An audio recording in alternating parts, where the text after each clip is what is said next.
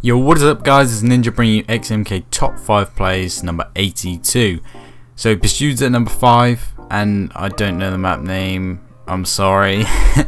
And unfortunately we didn't get the kill cam, but it's a bank shot off the tower and it hits the guy defusing at the bomb. At number 4 we have Epic, and he's also going for a bomb defend, and his teammates told him to throw one. It's just as well they did, because this one has mad hang time. And there we go, he hits it, and we're just going to see what this does in the kill cams. It goes up, bounces off of this thing, and then down onto the diffuser. I'll tell you guys, it's pretty close with the cookies this week. Anyway, at number 3, Alpha is coming in with a red gun feed. He's on Nuketown 20. I've lost track which 20 this is, but he's on a Nuketown, and he takes out 3 kids, switches, hits that guy, and then Alpha, mate, that was a nice feed.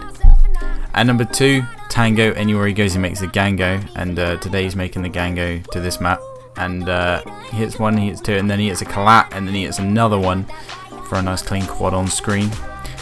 Future is at number 1, earning 5 cookies for himself, and he hits 1, 2, then he's like, what the hell, 3, 4, 5, oh wait, 6, he hits 6 man overall, and that puts him king of the cookies, 1 above Epic, but Epic is now not the king anymore. So yeah, good job Future. I'll see you guys next week. Goodbye.